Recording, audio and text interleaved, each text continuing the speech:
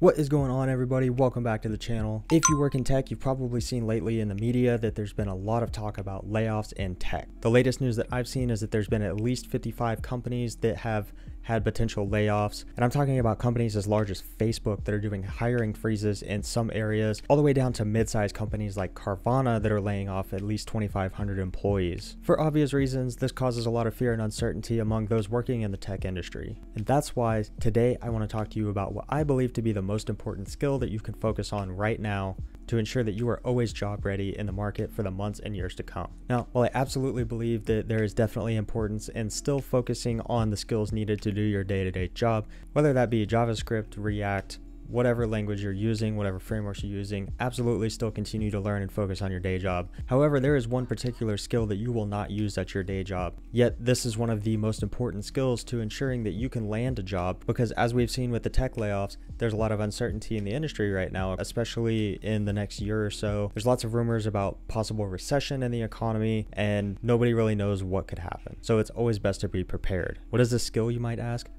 LeetCode. LeetCode is already one of the most valuable skills that you can have as a developer.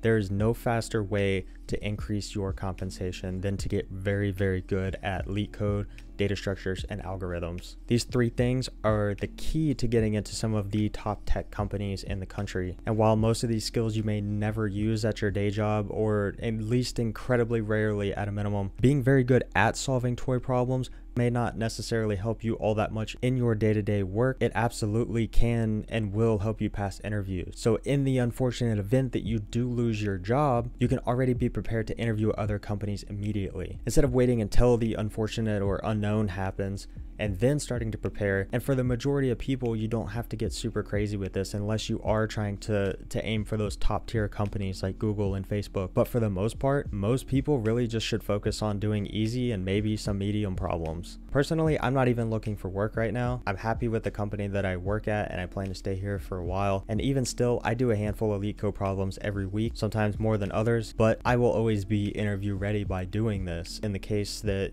anything unfortunate happens with my position, I don't really suspect that that's going to happen. As far as I know, my company is in a very well-off place, fortunately. Worst case scenario, I'm ready to interview at any point in time because I dedicate some time out of my day to learn this skill. Like I said, it doesn't take much. Just do a couple problems a week, do yourself a favor in the long run, and stay prepared no matter what happens. I'm curious what you think about what's happening in the tech industry right now with the layoffs. Do you think that the layoffs are temporary, or do you think that they're going to escalate from here? Let me know in the comments down below. That's all I got for you guys today. Thanks for watching. Happy coding, and I'll see you guys next time.